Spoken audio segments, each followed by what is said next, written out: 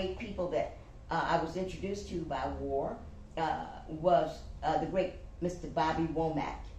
He and I just clicked so wonderfully because we were recording in the same studio in Burbank, California, and Magic Wand Studios out of Burbank, California. And he heard me, and I was so excited that he was there. And he said, "I got something you need to do." He had just come off of tour with the Rolling Stones. And I say, "Really?" You know, I'm all bright-eyed and the lights are on in my head. The great Bobby Womack has something for me to do. He says, "Yes." He says, Ron Woods of the Rolling Stones is producing an album by Ringo Starr, and they're looking for a girl to sing some gospel, and I'm taking you. And come on. And I said, "Okay." And oh boy, I got the Rolling Stones and the Beatles in the same set. You know, I'm moving fast. Oh my God. You know, how much excited can you be? Those are the two world-renowned groups of the world. And that was my path. And I recorded on that album. I think the Ringo's album was called The Rose, but the album, the song that he used he and Ron Wood wanted me to sing on a tune called Brandy. I'm sure you will remember that song. So many people have covered it. And on from there, I met a wonderful woman that, a great creation of the Lord. And this is Women's Month, and I want to just say she was a great encourager of mine. Her name is Miss Diane Reeves. She was attending LA Community College at the time and studying her music, and I was introduced to her by my next door neighbor, and we just clicked together. She took me with her to be on the album of another Houstonian when she found out I was from Houston. But she was she had some Denver ties, and I was out of Denver, and we just had so many things in common that we clicked. And she took me with her to be on Every Generation with Ronnie Laws. And I was so excited with that. And she would drag me to her school performances to sing backup for her.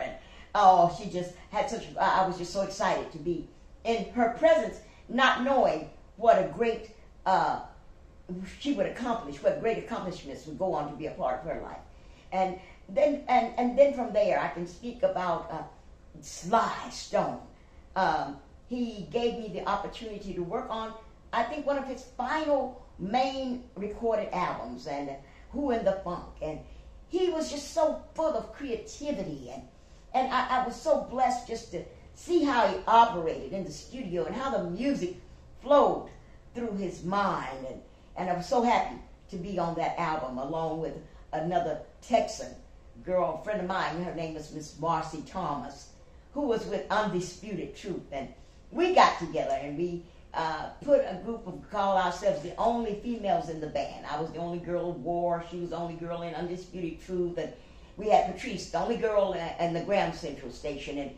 And we would do studio work, the only girls in the band. And we were called in to do stuff for people like Ike Turner and Ray Parker. And we did studio work as the only girls in the band. But from war, my life continues. Even today, I am one of those people that believe in passing the torch. There's no knowledge given you that you should not pass on. And I get a thrill out of showing and instructing and giving insight. If you have a inclination to want to be musically inclined, I have a passion for educating.